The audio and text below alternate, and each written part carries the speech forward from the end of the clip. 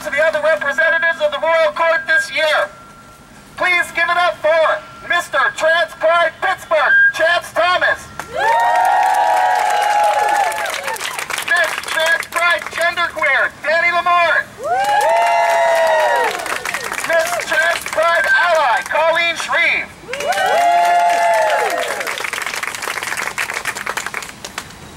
Many of you know me as a local drag performer. It is my mission this year to represent our community in a more substantial way. This year, I'm going to donate all of my tips to local charities, like the GLCC, Forsyth Center, Pittsburgh AIDS Task Force, the Transgendered Law Center, the Rape Crisis Center, just to name a few. I hope to solicit local businesses to match funds as well. I would also like to try my hand at getting larger, tax-deductible corporate donations. I like donations that jingle, and I love the kind that folds, but checks are where it's at. Yes. Announcements of the latest charities will be posted on my Facebook page, Janet Granite, before every show. The next thing I would like to talk today is the significant problem of street harassment. I must admit ignorance of the law. Is it a crime?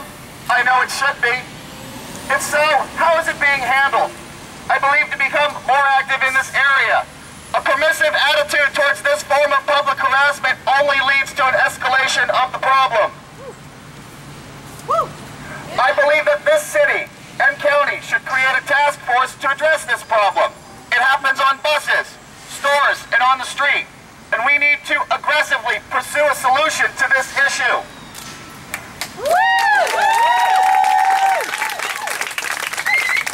The further I go into transition, the more of it I experience, and it can be very threatening.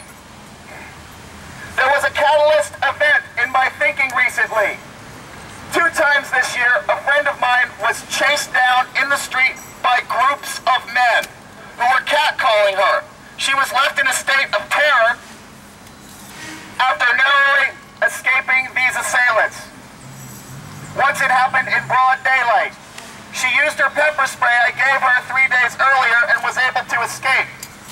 I believe we should form a self-defense network that includes training sessions with members of law enforcement and also lectures from the legal establishment regarding the law and our rights and what we can expect after an incident. We should also create provisions for victims like transportation, referrals for attorneys, and crisis counseling as well.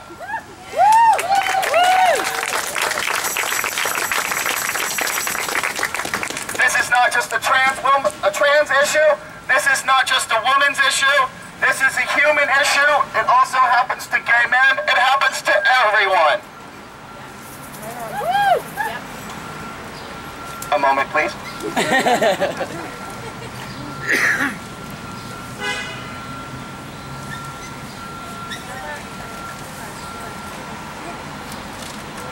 Earlier in the year, we bought pepper spray by the case.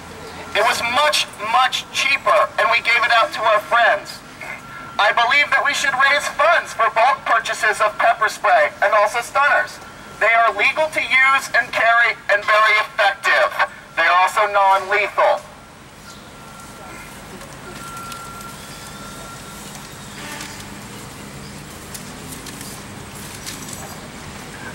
We also have good news.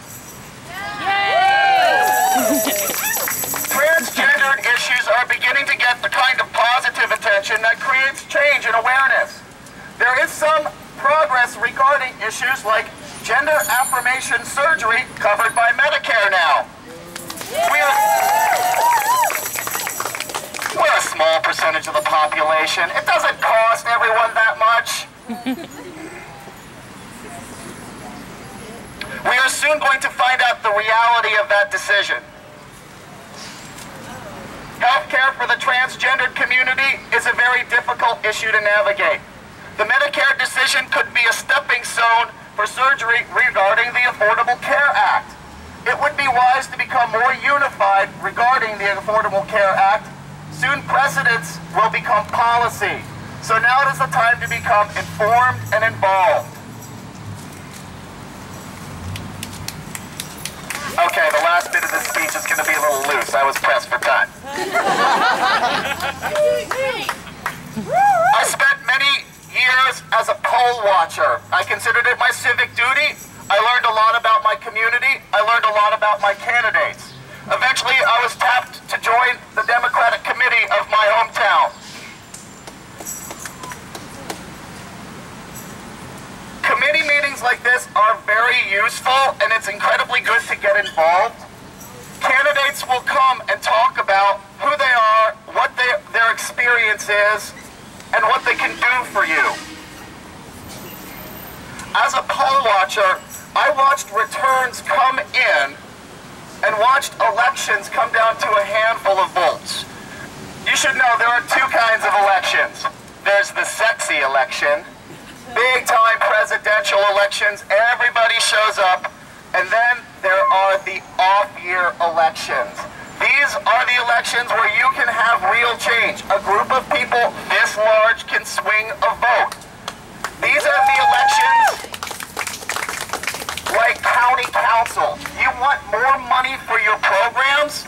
The federal dollars that come in are dispersed by the county council. You have two options. You can either find a candidate who suits your needs, back them, fund them, and hope they win, or you can create a larger group and go to the already elected candidates and say, these are the issues we're watching. We want you to vote this way, or we'll vote that way. So you can affect local politics with a small group of people.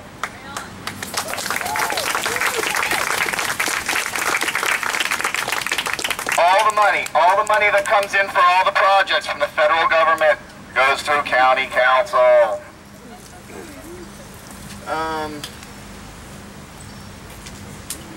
Okay, that's pretty much it.